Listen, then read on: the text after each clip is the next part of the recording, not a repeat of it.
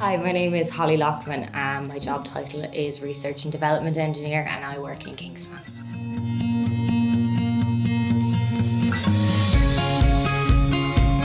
So Kingspan is a global building materials company. So they have offices all over Europe and the US and Australia and New Zealand. I'm a research and development engineer and that generally involves a lot of different things in one week.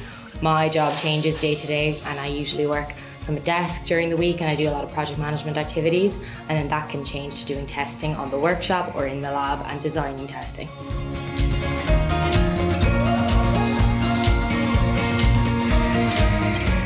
I think the most important skill for my role would be to have good interpersonal skills and be able to develop relationships with people such as suppliers and other engineers, your colleagues. Working in engineering, you do a lot of learning on the job. Your course really prepares you to tackle whatever comes to you, different problem solving skills. The rest is learned on the job.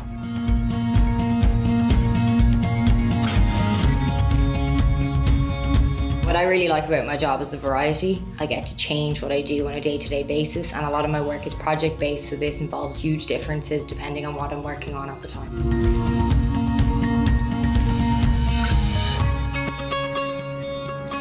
I studied an undergraduate in UCD in mechanical engineering, and then I did a master's in materials engineering. So after that I applied online to Kingspan and there was an online assessment.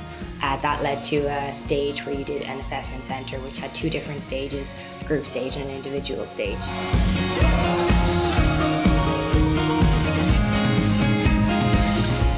I think all the projects you work on in college are a huge learning curve and they really help you because you get to learn to work with other people. You learn the technical skills you need. Any extracurricular projects that come up in areas of interest would be my #1 recommendation for you to get involved in.